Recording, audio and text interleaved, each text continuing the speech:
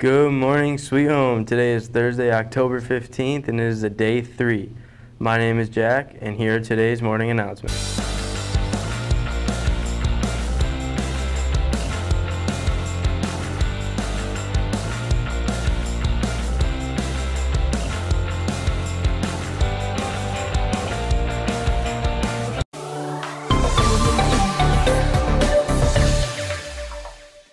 Good morning, Panthers. It's currently 61 degrees. The high for today is 64. There's a 90% chance of rain later. Now back to your morning announcements.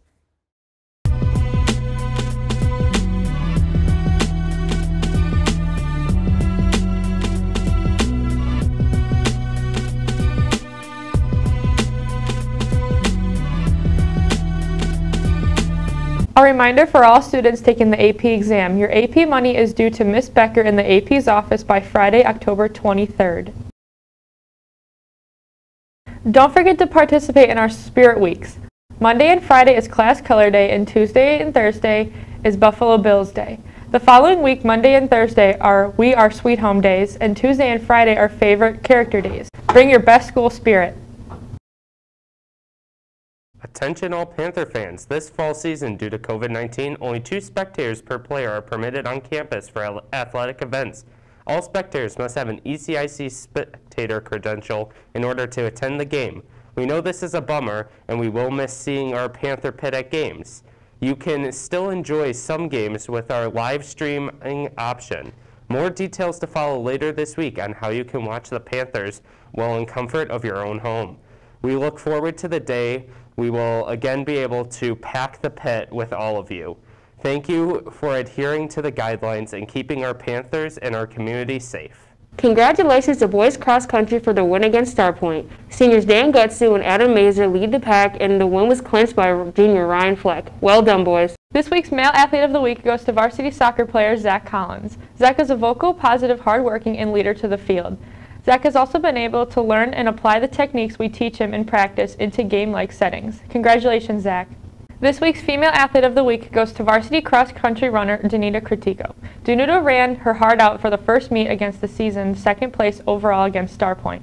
She is also the team spirit captain and helped boost the team spirit before the race, including pep talks and team cheers. Congratulations, Danuta. Hello, Sweet Home, and welcome to a brand new mini-series all about voting for this year's upcoming election on November 3rd. In today's video, we'll be talking about ways people can vote and who can vote.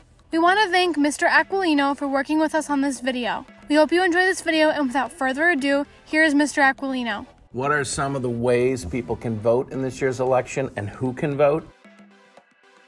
There are several ways to vote. Anybody over the age of 18 in the United States who is a United States resident over the age of 18 and registered to vote in your state is eligible to vote. There's many different ways to vote. Obviously, you can go to the polling place on election day.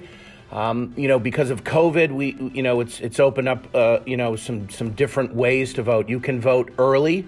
I know in Erie County, there are several sites where you can go a couple of weeks before the vote and vote early. Many states offer mail-in ballots for early voting. And of course, there's absentee ballots.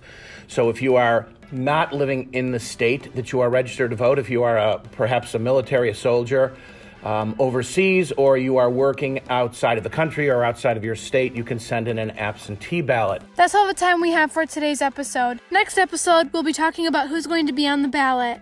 If you have any questions, visit rockthevote.com, where you can find more information on ways to vote. We hope you enjoyed today's video, and we'll see you again soon in our next video. Thank you so much for watching, Sweet Home. Have a great day.